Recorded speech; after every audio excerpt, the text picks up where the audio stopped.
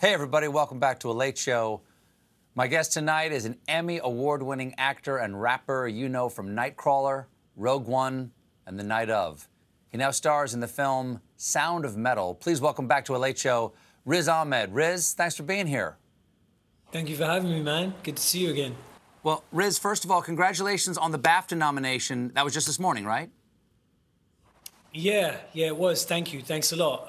We got a couple of nominations for Sound of Metal and also for Mogul Mowgli, which is a movie that isn't out yet in the US, but came out in the UK. So it was cool. I always like hearing how people heard that they got the nomination. Were you expecting it? Were you waiting to find out, or was it a total surprise and you didn't even think about this was happening today? I mean, you can't really be expecting it. It's like there are no promises in life anymore, right? Everything's so unpredictable. But it's, it was like on London time and I'm out on the West Coast, so it happened in the middle of the night. So it's kind of good in a way. You just kind of sleep through any of the anxiety and you just wake up and see if there's a bunch of text messages on your phone. And so you look at your phone and it's just stacked with messages and you know something good must have happened? Something good or something really bad. That's the issue, right? You look at your phone, you see all these notifications, you're like, I don't know if I'm going to look at that. You know, could go either way. Well, this has been a tough year. As I was just saying earlier today, this Friday it'll be a year since we had to leave our theater because of COVID infections here in the United States. And this year has been extraordinarily difficult for so many people, but it's actually brought you an enormous amount of success and good news. You released a new album, 2 films. You're working with the Obamas on a film adaptation. You signed an Amazon production deal, and best of all, you got married. How do you make sense of the many ups and the downs of this year for you? It's crazy, isn't it? Because on the one hand, yeah, it has been a really difficult year. And as you can tell, I'm a bit of a workaholic. I have trouble sitting still. I'm always like to be doing something. And the toughest thing for me this year was sitting with myself and kind of being forced to do nothing. In some ways, a privilege. You know, I'm not out there like these doctors and nurses saving lives, so I'm grateful for that. But one of the things that quiet brought me was some clarity on, where we spend our time and energy. I think a lot of us have had this realization. We spend a lot of time chasing stuff that probably in the end doesn't really matter. What matters is your well-being, your health, your connection to others. And it's kind of given me a lot more clarity on the kind of work that I want to be doing. And so even though it stopped me in my tracks, it gave me a lot of clarity, and I was able to kind of follow through on that and make a bunch of work that I feel like represents where I'm at right now. One of the things that's great about music is that you can do it anywhere. You can do it by yourself. You can do it in collaboration by sending files to each other. Was that something, were you able to put some of your focus into that because normal television or film production was so curtailed? That was a part of it, yeah. I mean, one of the things I was going to do was tour my album, The Long Goodbye, but obviously COVID shut that all down. So what we ended up doing was a live stream performance from an abandoned theater in San Francisco, and I filmed it myself. And it ended up, sometimes these limitations make you innovate. So it ended up being kind of a one-man theater show, but also a gig, but also kind of like a short film because we filmed it. So it was kind of interesting. But for me, the thing that this year kept bringing me back to is like, really, what's the point? There's a whole big picture that's so scary right now. Like, you better be making work that you think makes some kind of difference or means something to you. And for me, both Sound of Metal or The Long Goodbye, they're trying to remind us that there's no such thing as us and them, which is important to hold on to in such a divided time. It's just us. That's what all stories remind you is, you start off watching a character that you feel like you can't relate to and it's so different to you. And at the end of it, you realize there's a kind of core of emotion and humanity that we all share. And so I guess I feel really clear that I want to be making work like that reminds us that we're in this together. Well, let's talk about The Sound of Metal. Your performance, as I said, the BAFTA nomination this morning is getting great praise. Who do you play and what's it about? Yeah, it was a project that's so close to my heart, so lucky to be a part of. It's by a first-time director called Darius Marder, who is a legit genius. And the movie is a story of Ruben, who's a kind of a punk metal drummer who suddenly loses his hearing.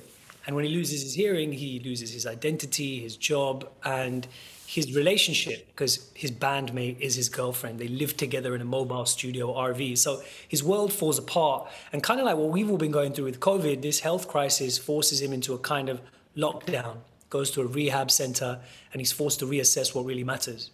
We have a clip here. Can you tell us what's going on? Yeah, so this is at the point in the movie where Ruben is trying to get cochlear implant surgery. It's surgery that allows you to kind of simulate sound and trick your brain into thinking it's hearing. And yeah, he's kind of risked a lot and put a lot on the line to try and get his hearing back. Jim? How about now? How bad? Oh, it's bad. Get on it. Bad.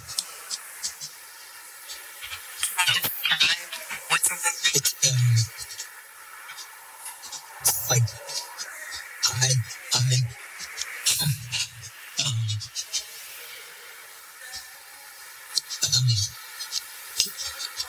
can you change that?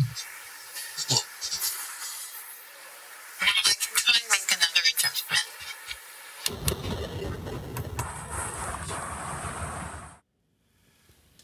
You spent 7 months preparing for this film, learning American Sign Language. What was that process like, and what's the most important thing you learned about the deaf community? It was one of the most enriching and mind-blowing experiences of my life. I'm so grateful to my sign instructor, Jeremy Lee Stone, who was really my mentor in introducing me to deaf culture. And really the biggest takeaway for me was that deafness isn't a disability, it is a culture. It's a way of being in the world. You know, deaf people aren't hearing impaired. We're impaired because we don't speak sign language. Sign language is such a rich form of expression. I actually feel like the deaf community taught me the true meaning of listening. You know, listening isn't something you just do with your ears, it's something you do with your attention and your energy, and holding space for someone else's energy. Jeremy would always tell me that there's a saying in the deaf community that hearing people are emotionally repressed because we hide behind words. We use words to mask our true feelings. And I wasn't sure what he was talking about until I became more and more fluent in sign language, and I'd find myself tearing up, communicating about things in sign language that I could just gloss over with words. And that's because when you're speaking in sign, it's just so much more connected and visceral. You're embodying what you're communicating. So I learned sign language, but I also learned what real communication is and what real listening is from the deaf community. And I'm so grateful for that. I have to imagine that picking up, I don't know how much facility you have with languages, but taking up another language, especially that has a different form of vocabulary than those of us not in the deaf community are used to. Did you make mistakes? I mean, like, were there any epic mess-ups? Yeah. My sign name, which is something you're given by the deaf community, you know, people who know you after a while, my sign name is up. And how would you sign that? How would you sign that?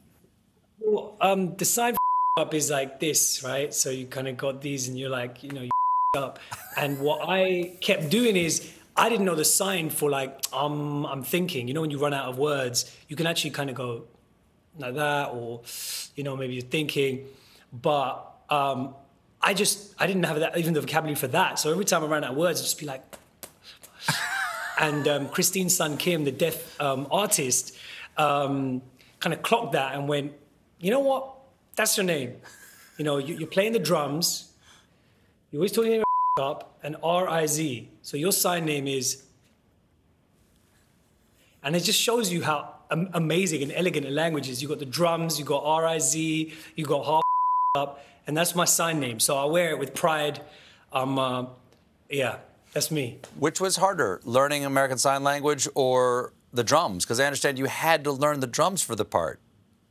Yeah, I mean, sign language was intense, you know, 7 months, many hours every day, but the drums was the same. But I feel like the drums was harder for me, much harder, because I stupidly thought I would be good at the drums because I'm a rapper and I've got some idea of rhythm.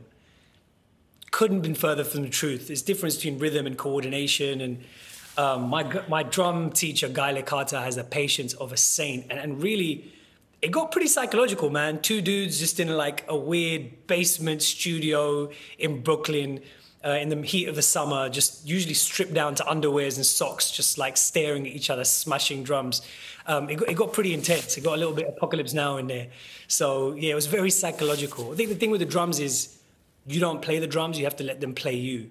And that's what I kind of learned in the end.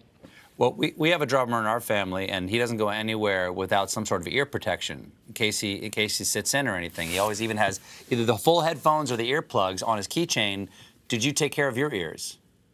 Yes, you've got to. I mean, that's part of what the film's about, but it kind of weirdly backfired on me because I got so used to wearing these earplugs that I kind of stopped being able to sleep. You know, I was preparing in New York without earplugs, but then I kept sleeping through my alarm. So then I started getting late for work, so then I couldn't sleep out of anxiety for that. So the whole first couple of weeks of shooting, I just kept buying new mattresses. For some reason, I thought that maybe it's the problem was with the mattresses that I was sleeping on. So a whole wormhole of neuroses opened up around those. It was an intense process, man. You had to be there at the time. Well, Riz, it was great to see you. Before we go, I know you're a native of the UK. I just want to know, are you okay with what's happening with Piers Morgan, that he had to quit Good Morning Britain? Are you going to be okay that he's not going to be there anymore?